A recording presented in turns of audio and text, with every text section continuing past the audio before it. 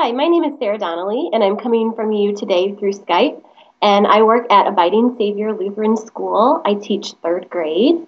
And what I want to share with you today is a little bit about Glogster. Glogster is a really neat way for your students to make interactive posters online.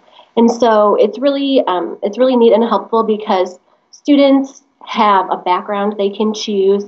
They can use tools on Glogster where they can drag and drop information into their poster, and they can make it interactive. They can make their pictures animated.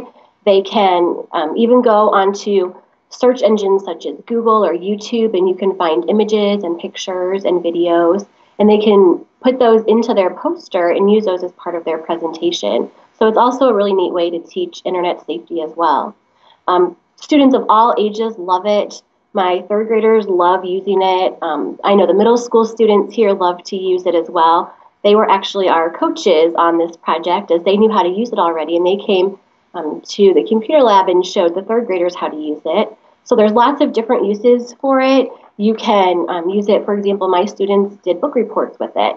They instead of making just a poster to explain the book that they read, they found videos. I gave them certain things they had to find. They had to have a video. They had to have an image from the internet. They had to have something animated on their poster. And then they presented the poster to the class.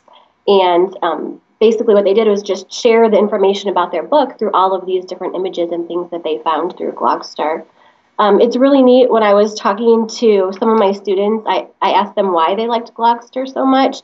And they said they get to be creative. They don't just have to draw a picture and share it and cut and paste things and put it on their poster. They love using videos, and they actually just love to go on it and create posters of, you could give them a topic regarding anything for science or social studies or any information.